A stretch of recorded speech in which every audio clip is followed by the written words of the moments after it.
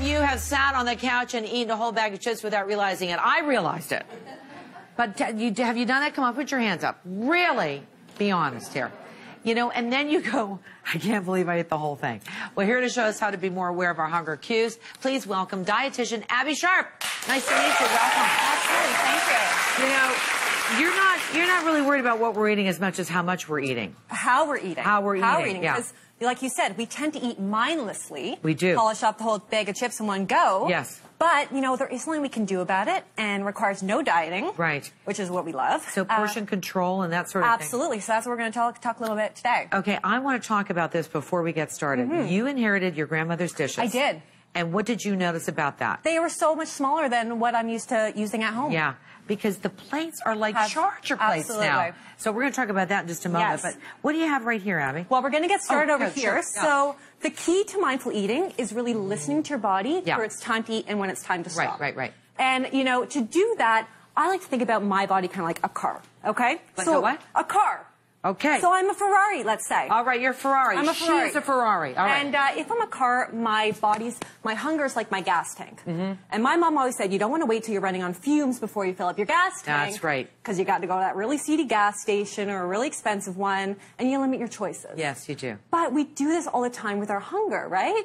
We wait till we're super starving, and then we binge on everything we see to the point we're so full we need to unbuckle our belts. Not good. So instead, I want you to start eating right around levels 3 or 4. Okay, can we go through these levels? Sure. I mean, we don't really need to. Basically, when you're too hungry, you're Headache, famished, nausea, irritable. Don't want it. Hangry, right? Hangry. When you're and then shaky and loss of focus. Right. Too much. So instead, I want you to start eating around levels 3 or 4. So just when you feel like, you know, I could go for a little something. That's what you're going for. Okay, good to know. And then I want you to stop eating right around level 7 or 8. So just when you feel, okay, I'm satisfied, but I'm not stuffed.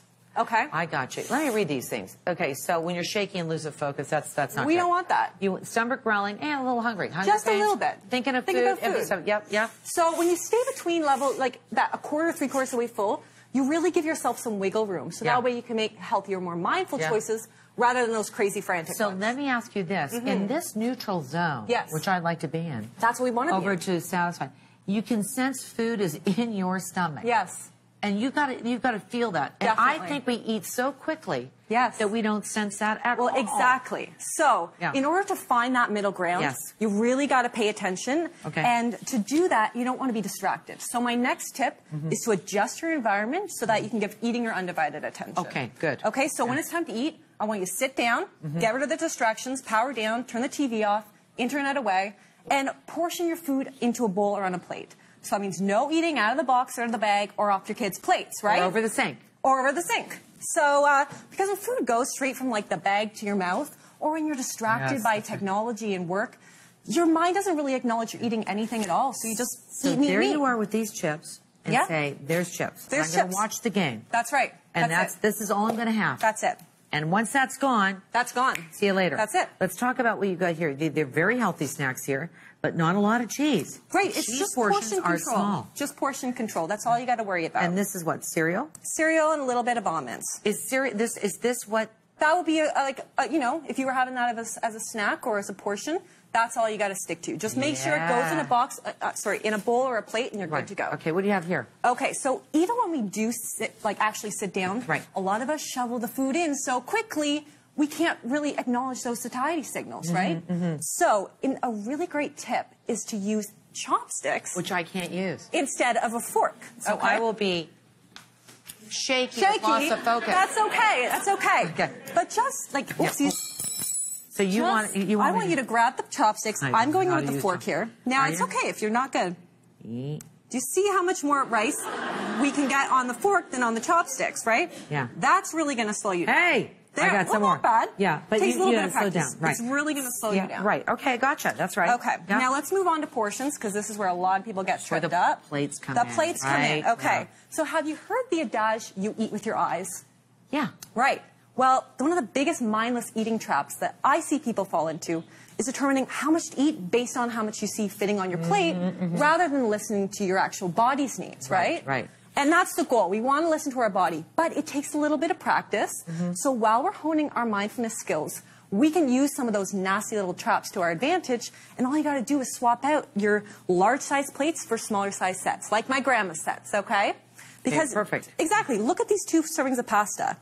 If you were served this pasta, you'd probably be quite satisfied, right? Sure. But the same amount of pasta looks like a little looks stingy, right? Yeah, so you're going to load it up and, you know, take in twice as many calories and not even notice. Right. That's the amazing thing. That's good. I'll tell you, my parents used to eat off their little plates like that all the time. They did. And that was enough. Exactly. And they didn't have so many health problems back then and weight problems. No, that's right. They didn't. That's right. Okay. Okay, now eat what you love. I love this part. This is the most important tip, okay, if you remember nothing else. Is to eat what you love and never let yourself feel guilty about it. I know it's kind of radical sounding. Well, I'm a dietitian. I'm telling you to eat what you love. Yeah. And I got cake right here. And it's good cake. It's good cake. But, you know, think about it. When you eat foods just because they're healthy or low-cal or your diet book says you should, the minute you get your hands on what you really want, you're going to probably devour the whole thing in one go, right? Yes. Meanwhile, you're being much better off just to have mindful, moderate portions of all the foods that you love. So what if you have that? Here's my fear. Yeah. I have that. I know that's still in the refrigerator. But I have that, and I go, that was really good. Just so eat it slowly, enjoy it.